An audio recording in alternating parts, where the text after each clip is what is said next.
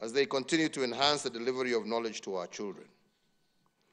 It further seeks to create 100,000 job opportunities for the youth, besides implementing a subsidized farm input scheme for vulnerable households, and parts of the resource allocated will be utilized on the ongoing fabrication of 250,000 school desks crafted by local artisans.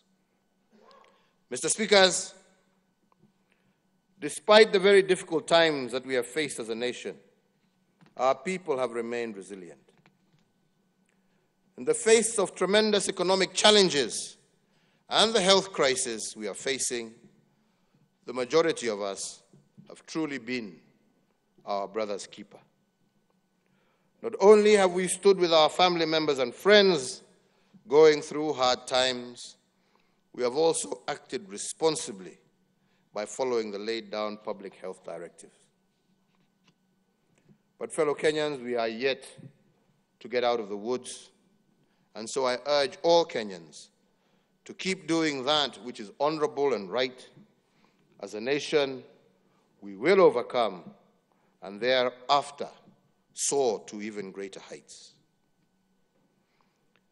Mr. Speaker, the COVID-19 pandemic has brought to the fore the urgent need for us to upscale our implementation of the universal health coverage pillar of our Big Four, which pillar seeks to eradicate the poverty of dignity and transition our nation into an era where no Kenyan should be forced to sell their land in order to settle their medical bills, or be forced to make a choice between buying much-needed medicine and using money to feed their children.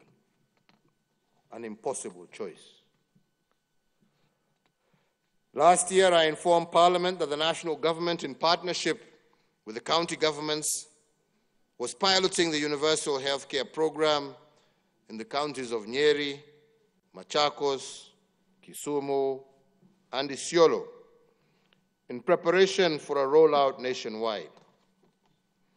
I am pleased today to report that the pilot program for universal healthcare was successfully implemented, and out of it, we have isolated critical learning points, enhancements to my administration's health policy priorities going forward. As we inch closer to the national rollout of the universal health coverage, I also, a fortnight ago in Mombasa, launched the biometric registration for the universal health coverage scheme. Similarly, my administration is instituting far-reaching reforms of NHIF as it perfects the medical insurance scheme. Honorable members of Parliament, it is notable too that there has been a phenomenal increase in mental illness across the country and indeed around the world, which has caused serious national distress and anguish in our families. As a government that cares, I have established an office in the Ministry of Health with the full responsibility of spearheading our national response to this latest disruption to our social order and our nation's wellness.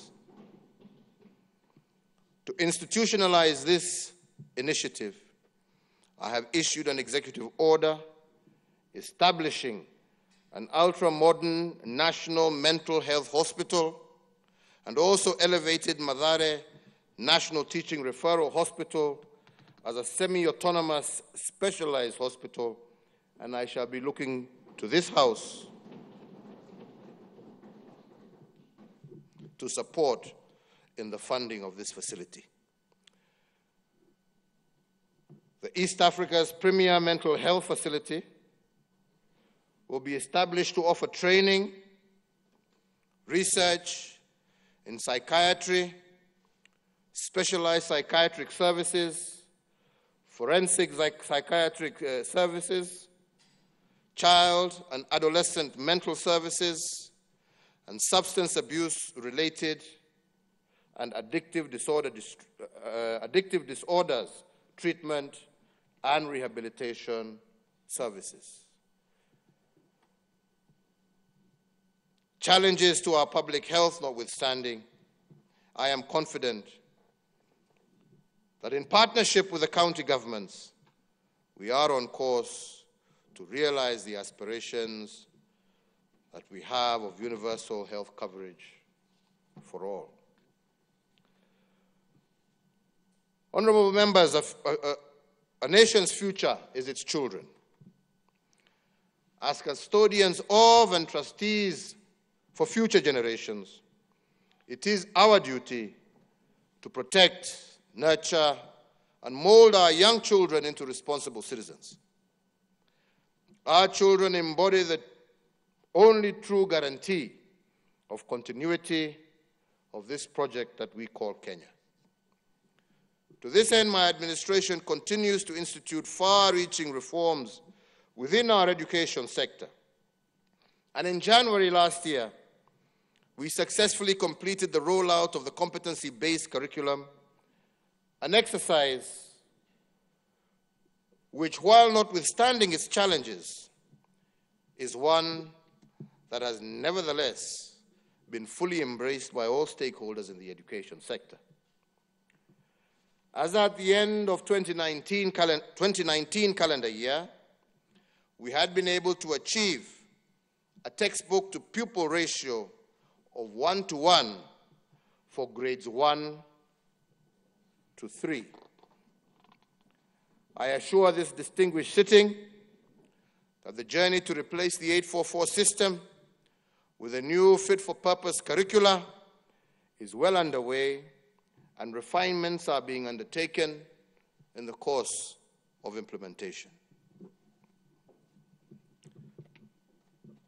Honorable members, as a parent and also as a grandparent, I share in the pain and frustration of most parents in having our children home for nearly an entire year. However, as a responsible government, we put the health and safety of the children as the paramount consideration. The gradual and phased reopening of schools that began with the examination classes is being carefully monitored at all levels so as to ensure that our young Kenyans are safe and secure as they continue preparing for their national examinations. The Ministry of Education will, within 14 days of the date hereof, announce the 2021 academic calendar, with all other classes expected to resume learning in January of 2021. Still on the subject of our basic education, I made a commitment to the nation during my last State of the Nation address that no child should be left behind, meaning that no child be denied their right to access education. I am pleased to report to this House that for the second year we have been able to achieve a transition rate of 100% from primary to secondary schools. And even as we prepare to reopen schools, I once again reiterate that no child will be left behind, even those who unfortunately have transitioned into being young parents. Honorable Speaker, we must say that in the face of these undoubtedly impressive gains, we must guard against resting on our laurels. The next frontier in the quest to providing education for all is to improve our education in Kenya by enhancing quality of education both in terms of physical structure as well as content. It is evident that our public day and boarding secondary school infrastructure is overstretched. As a result, our students are suffering congestion in both classes and dormitories. These challenges, however real, must not stop us from pursuing what we know to be the right thing for our children. Rather, they should act as motivation for us to work even harder. Through a combination of interventions, both policy and financial, involving the Ministry of Education, county governments, and members of the National Assembly, through the National Government Constituency Development Fund, we shall have the necessary resources to address the infrastructure gap to our education sector conclusively within the next 24 months. In this regard, I therefore appeal to members of the National Assembly that the use of funds under your oversight should be used primarily to respond to the immediate and short-term needs of our learners. Currently, there is an urgent need for construction and equipping of more dormitories, classes, and other amenities to further facilitate ease of learning for our children. Indeed, conscious of the fact that significant financial resources will be deployed towards the construction of at least 12,500 new classrooms and related school facilities. And in that regard, the Ministry of Education and the Ministry of Transport, Infrastructure, Housing and Urban Development have been instructed that by the 1st of December 2020 to issue a new set of building guidelines for school infrastructure that allows the use of appropriate and cost-effective building technologies suited to the varied geographies of our nation. The intervention of these guidelines will achieve transparent and standardized bills of quantity that will guarantee value for taxpayer money. For every shilling that we put into school infrastructure, we must seek to obtain more classes built to acceptable standards.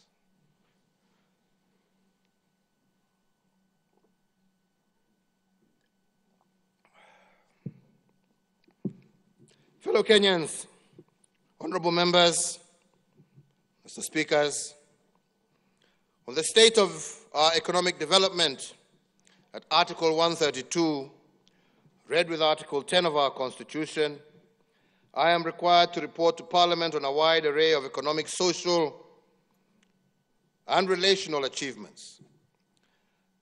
I call the sum total of these achievements our economic development.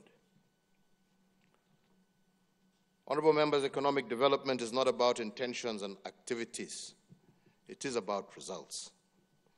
It is not about the volume of what we did. It is about the impact of what we achieved. In other words, economic development is the measure of the tangible, positive transformation of the well-being and the quality of life of our people. During this year's reporting, I will focus on 4 areas of primary thrust and situate the 4 areas within the broad framework of the Big Four. And I must mention at the onset that the Big Four is not a project, as many think of it. The Big Four is an economic development strategy or framework which I have used to organize government delivery and to answer the question why in terms of the selection of the priority areas that we are working on. The philosophy of the Big Four is anchored in 4 intentions which we have pursued relentlessly this year, despite the problem of COVID-19. The first one is liberating our urban poor from the poverty of dignity caused by poor housing and inadequate services. The second is transitioning our young people from being earners of wages to owners of capital. And the third is building a holistic base of human capital that is food secure and health assured. And the fourth is jump-starting the shift from being a country of net consumption to one of production. And this has been our why for the Big Four during this difficult year. Let me begin my report to you by discussing the poverty of dignity visited upon our urban poor. Indeed, it is a shame that almost 60 years after independence, a majority of our urban dwellers live in a dignity-poor environment. Their sanitary conditions are inhumane, their habitations are deplorable, and our intention is to reverse this. And the Nairobi Metropolitan Service is a pilot project that has been successful in rolling back the frontiers of this urban indignity. The other intervention we have engaged in is that of affordable housing under the Big Four. And my administration's pilot project at Park Road, Nairobi, is the first beacon on this journey that was delivered ahead of schedule and within budget. We have also concluded the successful incorporation and capitalization of the Kenya Mortgage Refinance Corporation. This corporation will improve mortgage affordability, increase the number of qualifying borrowers, and result in the expansion of the primary mortgage market and home ownership in Kenya, while also deepening the capital markets through large-scale, medium to long-time refinance options. I would also like to report that there are also ongoing reforms in the land sector to improve access to land as a factor of development. Towards further promoting and sustaining Kenya's national development, the National Land Titling Program continues apace. During my administration and over the last 7 years, 4.5 million new titles have been issued since 2013, as compared to 6 million titles issued from 1963 to the year 2013. These are not mere abstract statistics, honorable members. They represent very real gains from wananchi and the resolution also of long-standing historical land injustices. For example, just last week in Samburu County, only 2,000 group ranches were titled by the preceding administrations. But up to early this month, my government has issued over 10,000 new titles in Samburu County, and by January of next year, we are on course to have issued a further 15,000 title deeds. Honorable members, just over a month ago, I also issued a further 2,000 titles here in Embakasi Ranching in Nairobi, whose combined value to the owners is approximately 6 billion Kenya shillings in the hands of our people today.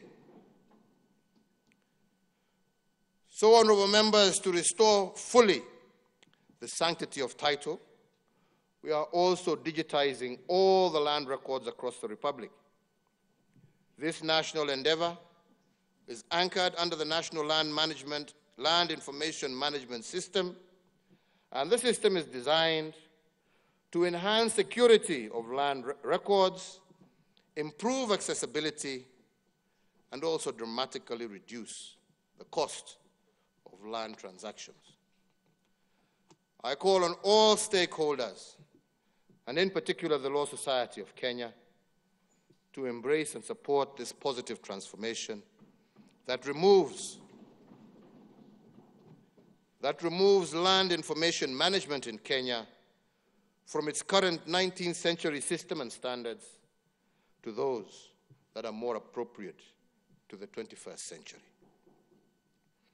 Other reforms in this sector include the formulation of the Sectional Properties Bill to bring legal clarity to the ownership of sectional properties. The bill is in its final stages before introduction to this esteemed House.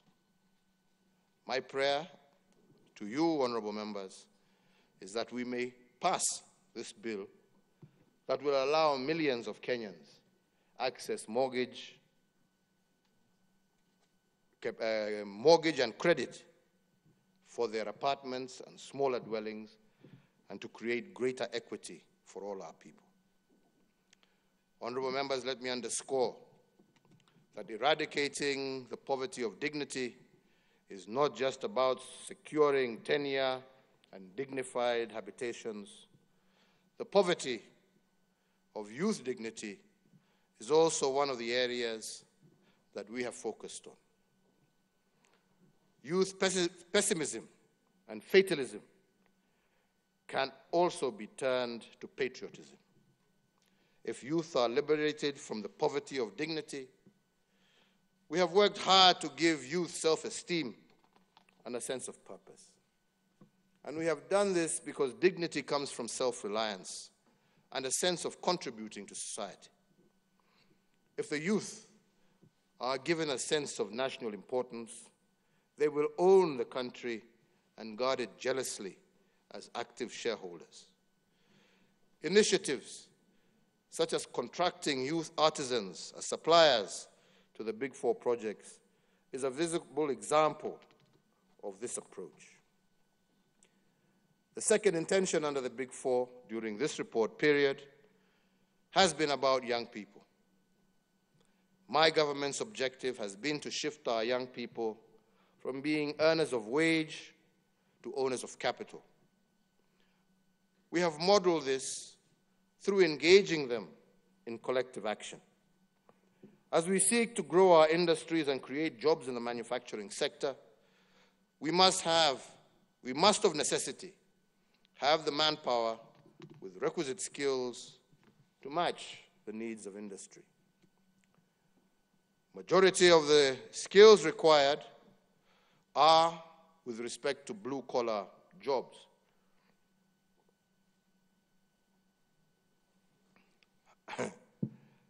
To blue-collar jobs that need young men and women who understand the basics of the digital economy and who have the capacity to deploy both knowledge and ingenuity as they seek to solve practical problems. It has taken considerable effort on the part of my administration to educate both parents and young people that there is a viable education pathway for Form 4 leavers who do not achieve the necessary grades to pursue university programs.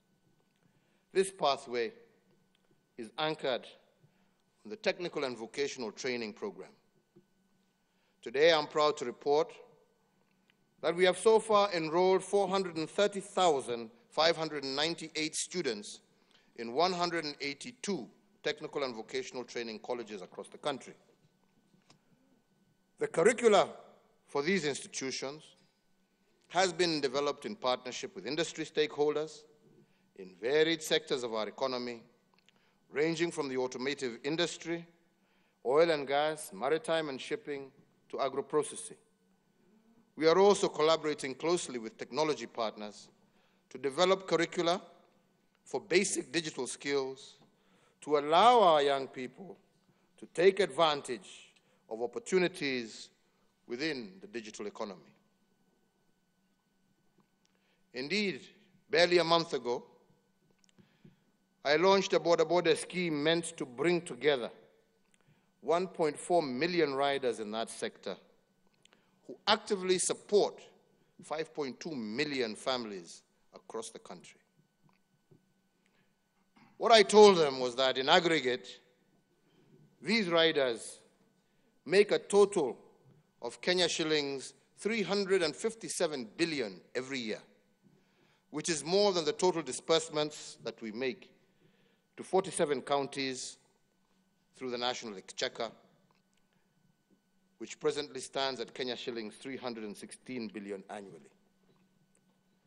And what I told them, with these statistics in mind, it is clear that border riders can come together and become owners of capital and holders of major investments. We are encouraging them to engage in saving schemes and to work together in order to create a capital base that will enable them to own petrol stations, border assembly factories, and other investments that can transform their lives.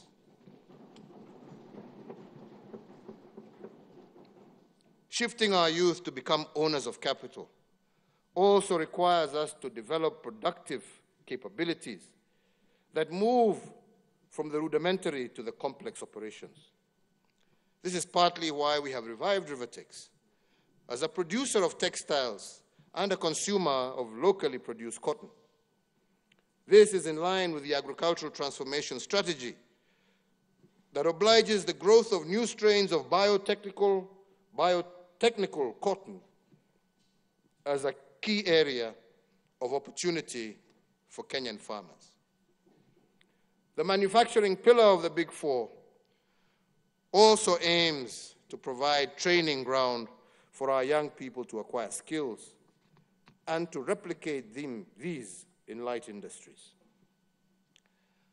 The third intention under the Big Four during this reporting period has been to develop a holistic human capital base.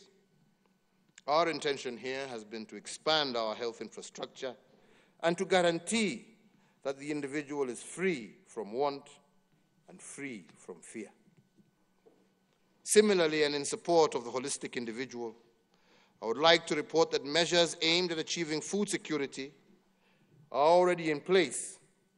The implementation, for example, of the agricultural sector transformation and growth strategy is well underway, and we have also successfully reformed the agricultural import subsidy program. If we can achieve this intention of developing a holistic human capital base, then we will increase our national productivity and enhance our economic development. The fourth intention of the Big Four under this year's economic development program agenda is the commencement of the journey from being a country of net consumers to a country of net producers. And in order to make this shift, we must admit that we cannot experience any significant progress in manufacturing and agro-processing without the building of transport systems and making significant investments in energy. Honorable members, even as we mooted the Big Four intention, some of us recognized then, as we still recognize now, that the task of ending the indignity of not having decent shelter, the task of enhancing access to universal health coverage, the task of enabling all who are willing to live in dignity through sweat of their brow to thrive, and the task of ensuring food and nutrition security would not be completed in a single term of office. That being the case, we gave a solemn promise that by the end of 2022, we would have laid an unshakable foundation for the realization of this vision, which is a shared aspiration for millions of our Kenyans.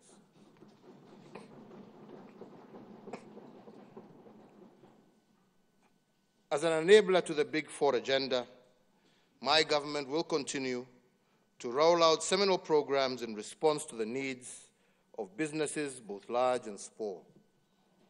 We are continuously enhancing the ease of doing business and creating an enabling environment